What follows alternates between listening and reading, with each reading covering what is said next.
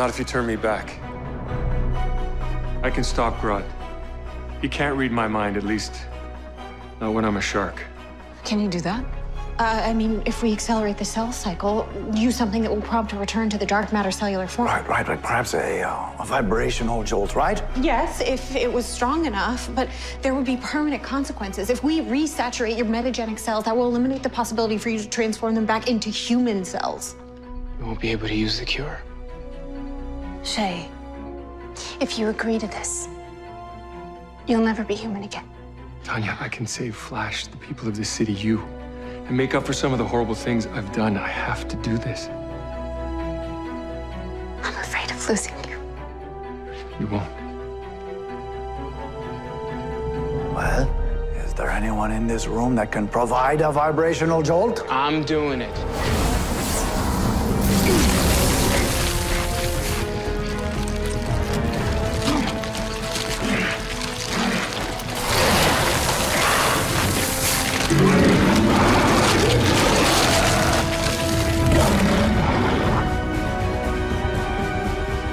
Speaking of keeping the city safe, we couldn't have done this without Shay. How'd you guys convince him to turn back into King Shark? We didn't.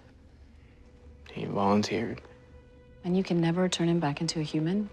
I don't think so. So he's gonna stay King Shark forever?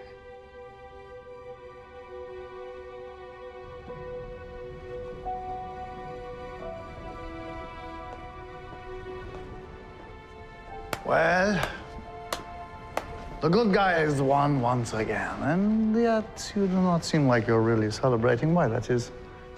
After all that's happened today, I just wonder how it will affect... Your relationship?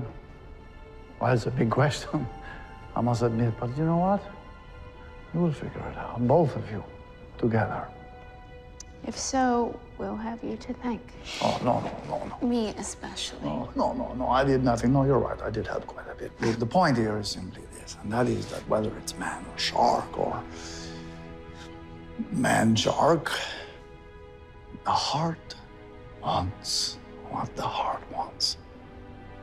And so you must be open to that. Sounds like you solved life's greatest mystery. That's what I do. If so, I hope one day you find what you're looking for, too. Maybe in another doppelganger.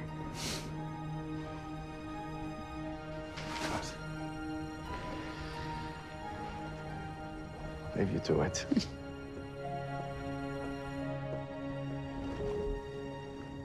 Tanya, you look sad. Why? We found each other today. And now that connection is... Still here.